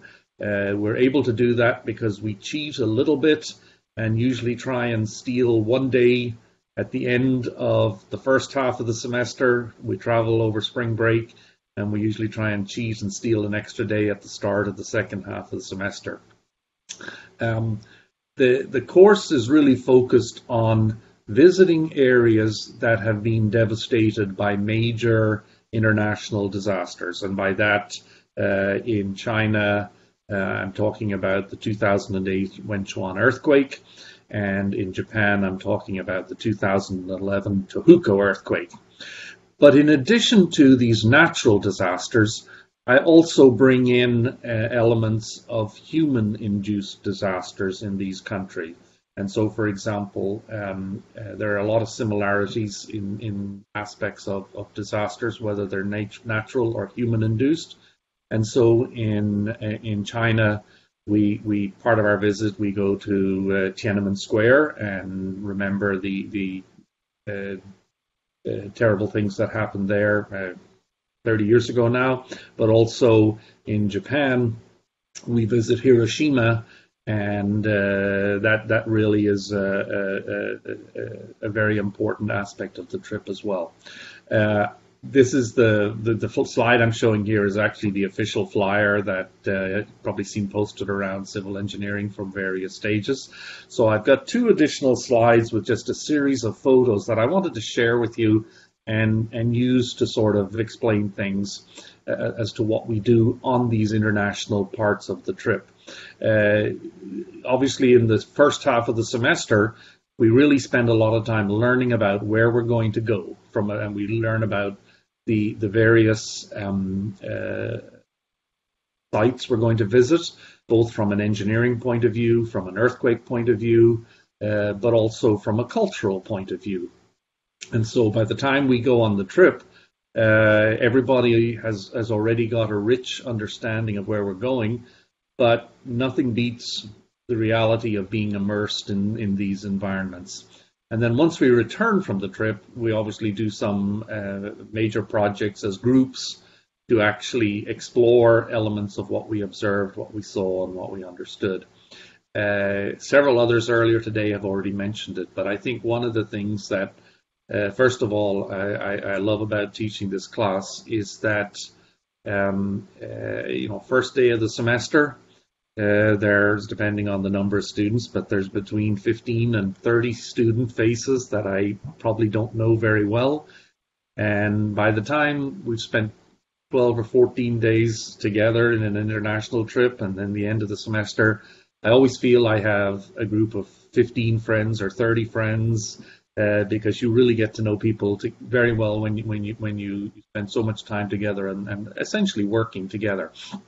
And so I've always been careful to make sure that when I present things like this, I include photos of our group, because we really do become a group, and I may have the title professor, but I'm no different than anyone else in the group. Also, I always make sure that in our group we have a few graduate students who we refer to as chaperones, and their role is twofold. One, usually make sure we have somebody who speaks Chinese or Japanese so that we can communicate more effectively abroad. And then finally, I always say that those students also are intended to help keep me out of trouble, because if you're trying to travel around somewhere and there isn't an English version of a sign, you can get lost pretty quickly. The photos on the images on this particular slide, though, show a number of things that we visit, for example, in China. Even though it's not what I would call a natural disaster, we go to the Great Wall of China, which is near Beijing. The upper right is actually a monument to the Wenchuan earthquake that occurred in 2008. We always manage to find time to go to the Panda Sanctuary in Chengdu. The image in the middle is showing a debris flow mitigation system, and this is actually about 5,000 feet up in the mountains, where they actually have designed a system to try and prevent debris flows from occurring, as opposed to controlling them after they occur. And then finally below the picture is the Chinese obviously intended this massive dam structure with the pipes to help dissipate energy, but the intrepid group of students traveling with me felt that this was a much more accommodating dorm facility where everybody got their own pipe to sit in. Finally, the lower right is a picture that if we went to the city of Old Bechuan today, we would see that exact same picture. And what the Chinese have done is they have literally preserved an entire city that was devastated in the earthquake into a full-scale walk-in museum. And I happen to be very fortunate to be there right after the earthquake doing reconnaissance. But even today, when I go back, it still has the same impact on me. And when you see the devastating power that nature can unleash on human infrastructure. And finally, any trip to China would not be fulfilling without some very nice Chinese food, not American Chinese food, but the real thing. Similarly, for Japan, part of our experiences involve both activities that are impacted by historical events, the Tohoku earthquake and tsunami. And so in the upper right, you see students standing on one of the tsunami walls. The picture in the middle is the structure that has now been built over one of the reactors at Fukushima Daiichi. And the last time we went there, we were very fortunate to actually get a tour and literally got onto the site. I'll point out that we were all instrumented up, and our instruments peaked when we were traveling between the remnants of that reactor 3 and reactor 4. But the good news is that radiation levels are now at a level probably less than you would be subjected to when you go to your dentist and have x-rays. In the lower right is an image of just how the Japanese are rebuilding the infrastructure that was devastated by the tsunami. And you can see that in the foreground is sort of the old bridge that was completely overwhelmed by the event. And in the background, you can see a much more massive structure, higher up, but also more robust. The upper right is Mount Fuji. And depending on the time of year that we travel, a number of the students have actually hiked up to the top of Mount Fuji overnight. so they can be there and watch the sunrise in the morning, which is a fascinating opportunity. And in the lower left is the building that is the atomic dome in Hiroshima, and this was literally ground zero when the atomic bomb was dropped in Hiroshima at the end of the Second World War. I have to say that after the trips, I always ask students what were some of the most impactful things. And quite frankly, the visiting to Hiroshima always comes up near the top of the list, because it makes the students realize how humans can make really bad decisions. The final thing is, again, for Japan, the lower picture is Kobe beef, because a trip to China wouldn't be anything, or sorry, a trip to Japan wouldn't be worth it unless you had some of the best Kobe beef in the world. And with that, I hope I get to see many of you in the future in IDR, and in particular on the trip to China and Japan. Thank you so much, David. Aris, whenever you're ready. Yes, let's see if I can share my screen here. Let's see, okay. Thank you, Chloe, very much. This is such an interesting, and informative event, and I'd like to thank you and Ajo very much for having us and the students. The course that I'm going to talk about is we just started to be part of the GELM program this year, actually, and so unfortunately because of this we didn't have any opportunity to travel. But I'd like to, it's called Water Resources Systems, is the CE 4211, and the focus of it is sustainable river basin development and management. And so I'd like to tell you a little bit about what this class is about, and hopefully whet your appetite to take it and be with me and travel with me around the world. As I say there on the title, it's about the management and development of river basins, the sustainable management and development of river basins. And in this class, it's a complex subject, this one, I must say. And in this class, we try to do justice to all the elements of what it takes to develop sustainable management of river basins. The first thing is, of course, to understand the resources. What are the resources that we have to manage? And this includes water resources, land resources, energy resources, environmental resources, and ecological resources.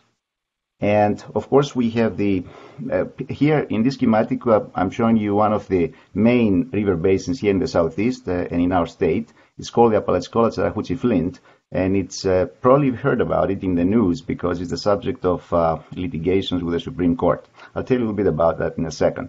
So this is Georgia over here, this is Alabama, a little part of it's in Alabama, and then the whole river goes into Florida and helps support services there, very important services, so fisheries and environmental resources. So basins such as this also have some infrastructure, especially for water resources and power infrastructure and agricultural infrastructure. So this is what the schematic is all about. But the point, of course, is that these river basins are very important areas for socioeconomic development and generate a lot of services. And I have listed here a few of these services. Of course, we have water supply for urban areas, industrial areas, irrigation for production of crops and the support of livestock industries, forestry, wetland services, hydrothermal power, both hydropower and thermal power and nuclear power, because these require water to be cooled down, navigation, fisheries, wildlife, recreation, tourism. So there is a ton of activities that generate billions of dollars every year. To give you an idea, this particular basin, the ACF basin as we call it, generates more than half of Georgia's GDP, which is approximately $600 billion a year. So somehow all of these services are related or support directly some of these economic activities that are going on in our state.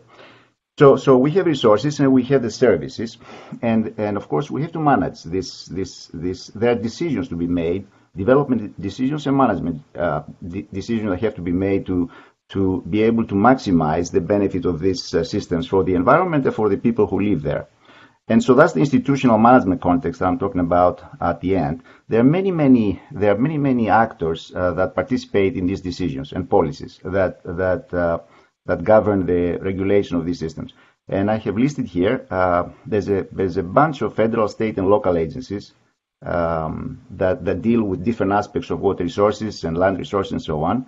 There's the private sector, corporations and companies that actually use these resources. There are financial institutions like banks, for example, that participate in what is built in these systems and whatnot. Citizen groups, environmental groups, lake cities, lake groups, and other groups, as well as the courts. Because eventually, if people disagree on how to manage and how to share the benefits of these resources, there are lawsuits, and these lawsuits eventually find themselves either the lower courts or even to the Supreme Court if the lower courts cannot agree. And the whole point of this whole thing is to try to balance, to regulate the systems and to make decisions and to develop them in a way that balances environmental sustainability. We don't want to degrade the environment, of course, because the environment is the substrate on which everything is built.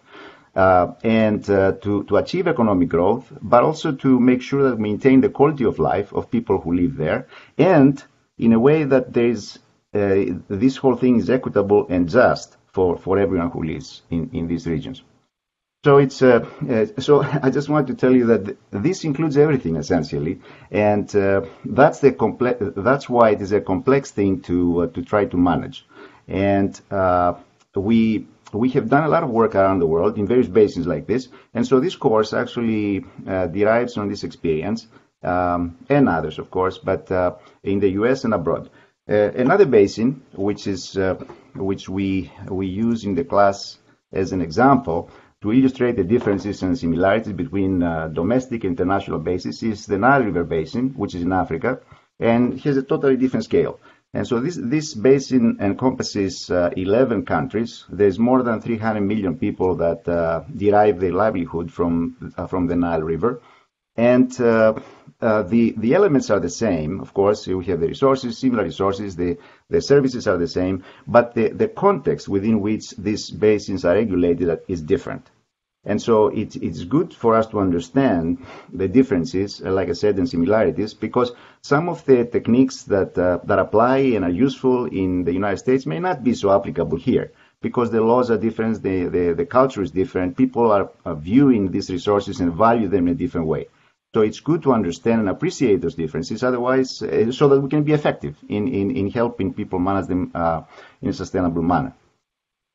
So let me give you an example. So we didn't have the opportunity to travel, but last March, when I taught the course this time around, I was also working and supporting the Uganda government because they had this historically unprecedented floods. And so Uganda is at the headwaters of the Nile River. It's this country over here, and shares these very large lakes. This is Lake Victoria, this one is called Lake Kyoga, and this is Lake Albert. And so these lakes began all of a sudden to have significant amount of rainfall and began to rise uncontrollably. I mean, the area of this lake is larger than England. And so it's not so easy. When it starts to rise, it's not so easy to stop it. It's a geophysical event. And so I was involved, and I'm involved with the Ministry of Energy and Water in Uganda. And so I used this opportunity as we were going through the class and teaching people how to write, how to develop models that represent and replicate how the systems develop and how the decisions and policies, in fact, can be developed to minimize the impact and the harm and maximize the benefits. So every week, as I was working with the Uganda government, I was also updating the students. I think they enjoyed that much more than actually doing the stuff, the homework, and the things that I was asking them to do.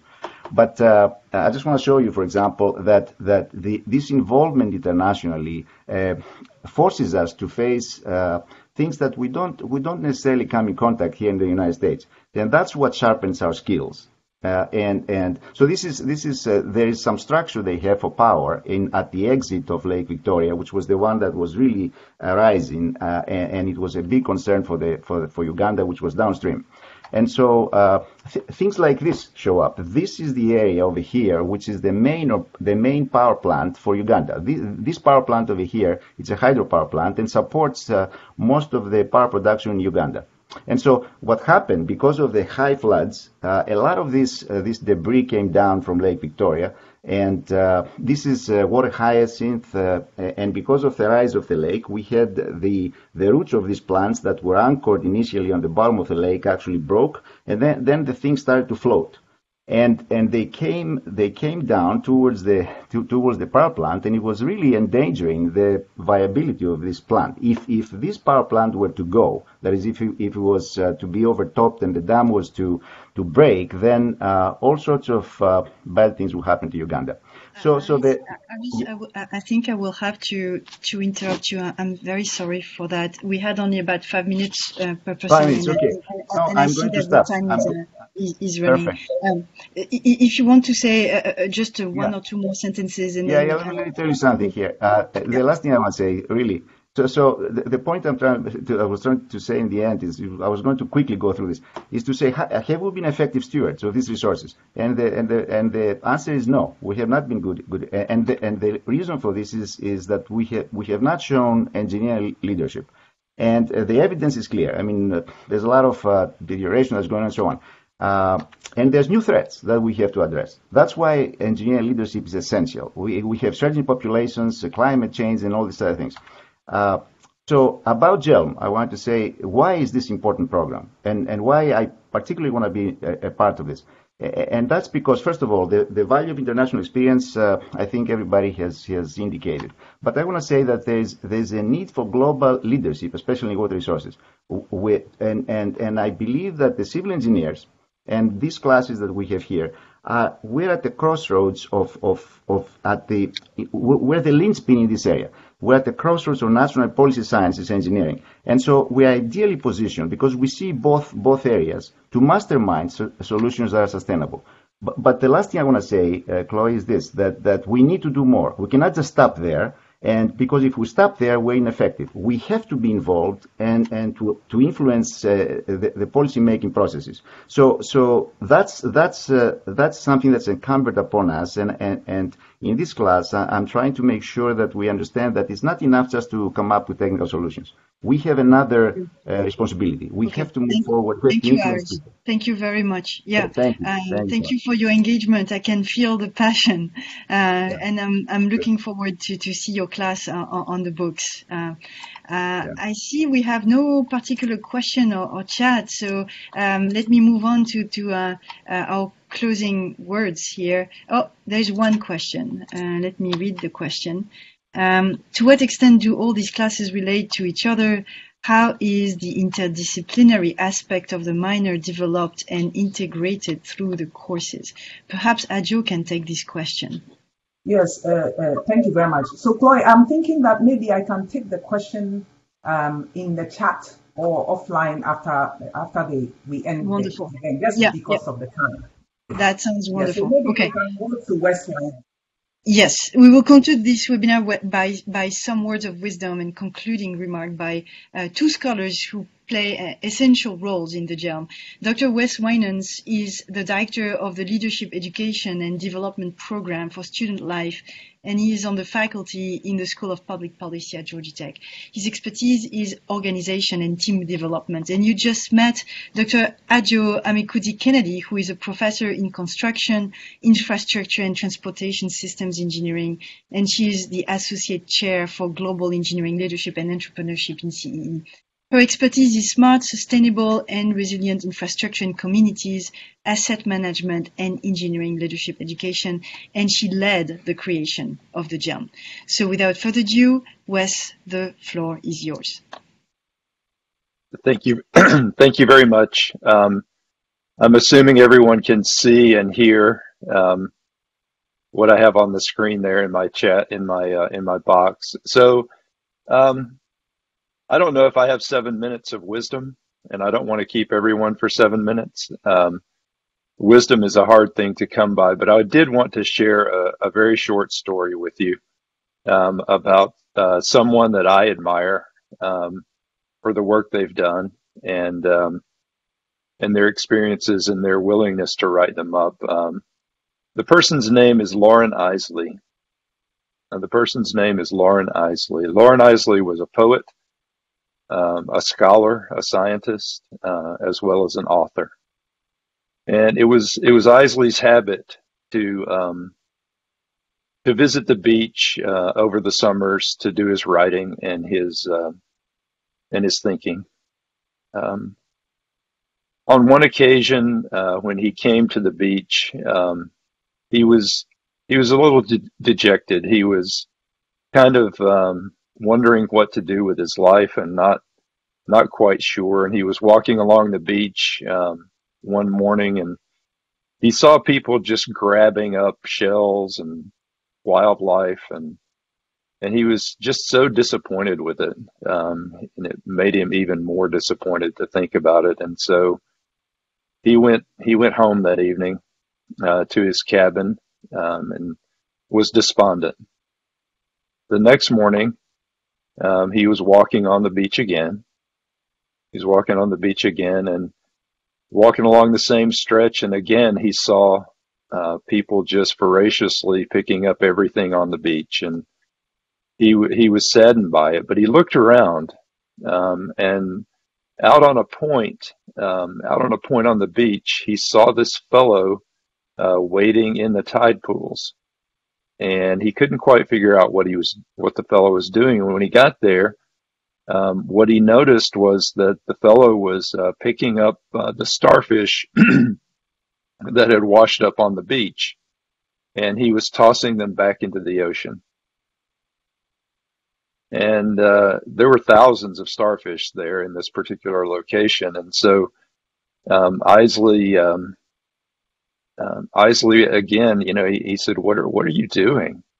Why are you picking up all these starfish?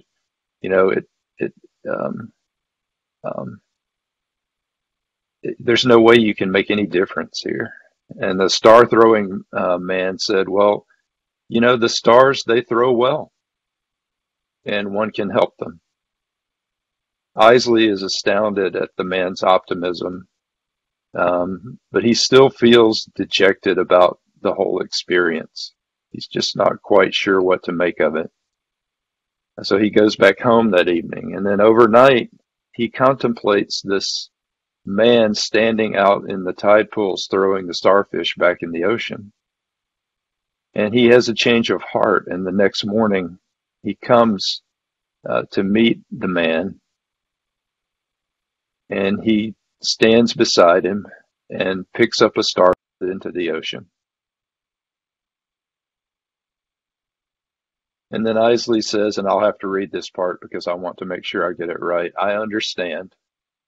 Call me another thrower." And he tells himself that he won't let the star thrower be alone in his mission to save a life one at a time. And there they stand looking out into the ocean, tossing starfish in.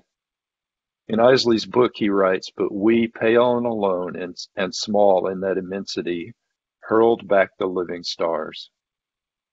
Somewhere far off, I felt as though another world was flung more joyfully. I could have thrown in a frenzy of joy, but I set my shoulders and cast as the thrower slowly, deliberately as well. The task was not assumed lightly, for it was men as well as starfish that we sought to save." Now, Isley was a very thoughtful person, and I always try to take some inspiration from this little story because Isley was telling us that it's when we stand with others and join in the work that leadership happens. It's when we make that decision to put our effort with others. And I can think of no clearer example than this program. I remember when Ajo came to my office and we were contemplating this and all the struggle that it took to get this passed on the books and done. And now it's a great example of how many people can come together and toss those stars. So my closing thought is for everyone to throw your stars well. Thank you so much.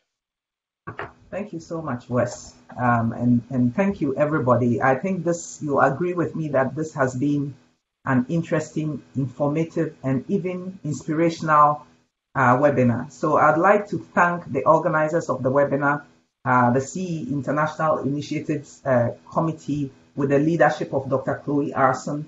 And I'd also like to thank all the speakers and panelists, and also our communications and development staff who did a lot behind the scenes to enable this seamless event. And I'd also like to thank everybody who took their time this afternoon to be a part of the webinar. There should be a link in the chat to the website where you can find out a little more about the minor if you want more information, and also to apply to the program. Okay, if the link is not there, that's okay. You can just Google Global Engineering Leadership Minor. Ours is the first one that pops up. And if you have any questions, you can reach out to any of the faculty, the GELM faculty, myself, or Tracy Booth Miller, who is the CEE Academic Advising Manager. And so with that, I want to say thank you very much. This concludes our program. Thank you all for coming, and have a happy Thanksgiving.